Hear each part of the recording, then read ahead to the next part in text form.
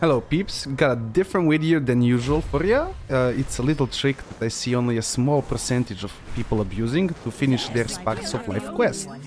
The absolute beauty of this strategy is that you don't need to gear, you don't need any gear, and you can do it on a freshly dinged character.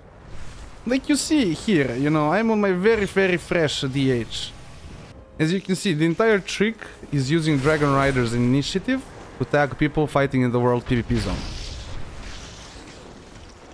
The time spent dive bombing people will highly depend on how many people are in the mid grinder below you.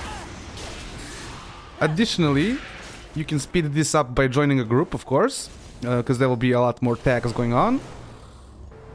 Another thing that will impact the speed at which you will do this will be the zone in which the quest is that week.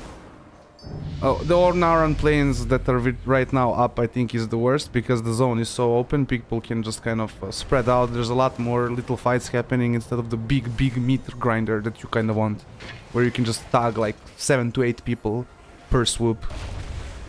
I'm going to show you the usual spots in the zones. There is 2, I think, usually, but I will show you 1 for each. All you really have to do is follow the PvP world quests and you can find them easily. You have seen a demonstration for the Ornaran Plains. The Viking Shorn one is very close to it.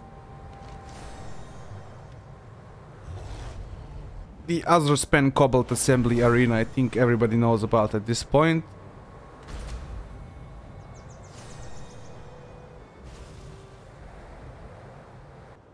In Taldraxus, or however you're supposed to pronounce this, we got 2 right next to each other.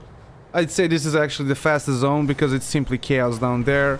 In other zones, Horde tries to actually bait people out of the PvP zone so they can kind of faction gang on the people. But there's no chance of doing that here, really. It's just simple chaos, and then the zone is kind of separated there. You can't really kind of bait people out. I hope you enjoyed watching. Like and subscribe for more PvP related content.